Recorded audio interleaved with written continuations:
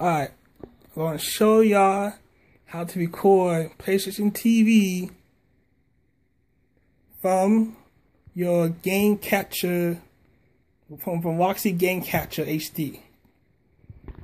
Now, first you need to do is uninstall it, because when I try to hook it up like normal, this will come on,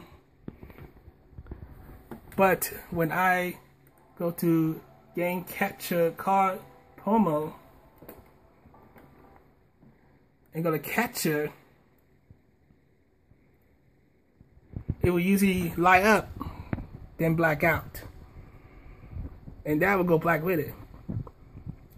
So what I did was I uninstalled it completely, and when I reinstalled it, I didn't accept the updates.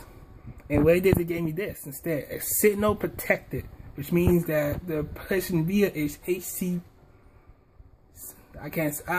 Basically, it means that it's protected. I can't record with the Roxio game program. However, you see a little icon right here, that's Fraps. And by recording Fraps, by using Fraps to record this little area, not only can I still get the video and the audio from it, but I can still play it on this way on my regular TV.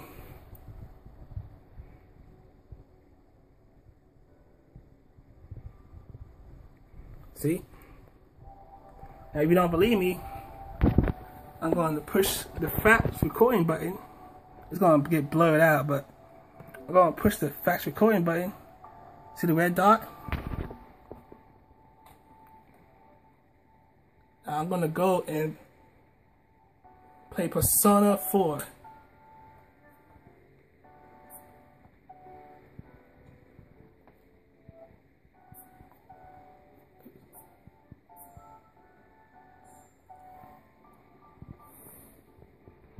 See, still recording. It's not perfect, but it's something.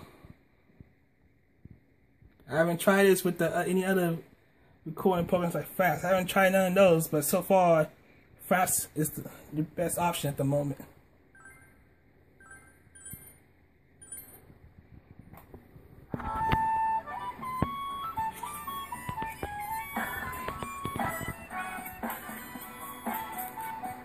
As you can see, I'm playing Persona 4 from my PSP Vita.